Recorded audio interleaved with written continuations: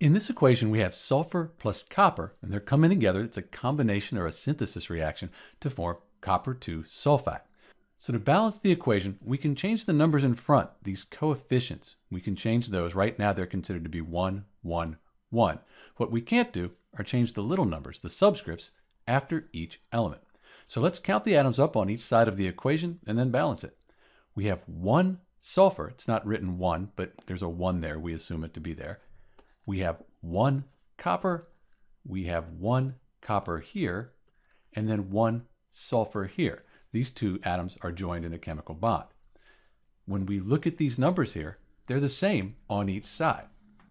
That means that this equation's balanced. We don't have to do anything. If we were asked to report the coefficients, we could say 1, 1, 1, although we don't write them when we write the equation.